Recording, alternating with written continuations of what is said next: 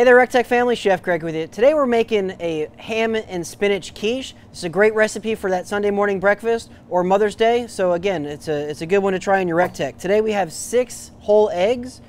We've got 1 cup of milk.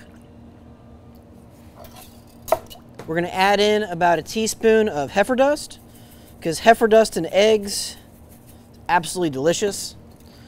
Go ahead and mix that up. And we're taking the cheat today. We're using a prepared pie crust. And make sure you get the deep dish. We've got 2 Roma tomatoes that we roasted off and then gave a quick rough chop to. A little bit of chopped spinach. A couple ounces of diced ham. We've got about 4 ounces of shredded Swiss cheese.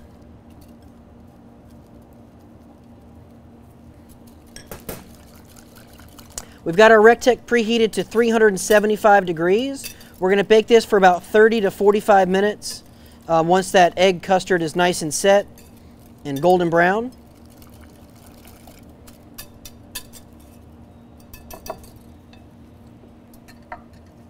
We want to make sure we get all those goodies in there. So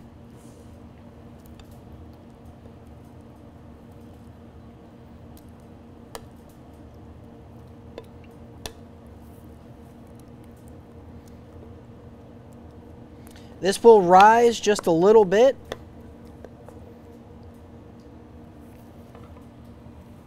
And just for a little extra goodness, a little heifer dust on the top. So there we have our quiche. We'll go ahead and get this baked off. About 35-40 minutes.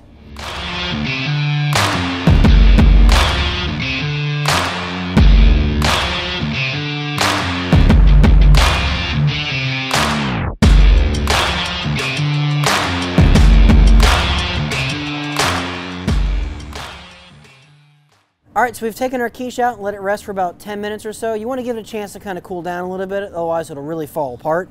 So let's go ahead and slice this up.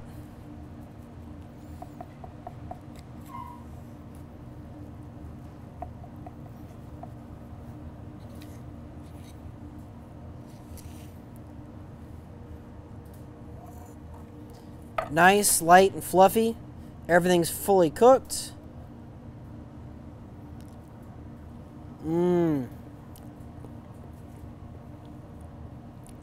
That is absolutely delicious. Give it a shot next Mother's Day, or hey, cook your mom breakfast on a Sunday brunch.